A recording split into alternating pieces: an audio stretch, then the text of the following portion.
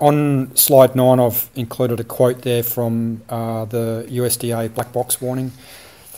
The reason I've included that there is that one of the frustrations that we have when we see either ministerial statements or responses from the department, denying long-term effects of mefloquine. Well, drug regulators and the drug manufacturer have been warning about this in the case of the FDA since 2013.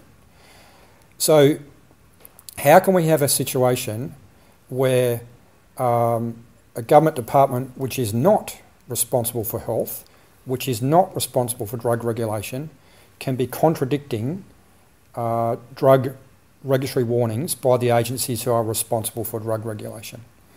And you're obviously welcome to read the parts that I've quoted, but it's clear that the FDA and our others, the European Medicines Agency and other regulators have been saying quite categorically that mefloquine can cause long-term neurological or permanent neurological damage for at least 7 or 8 years, and I mean and some regulators even prior to that.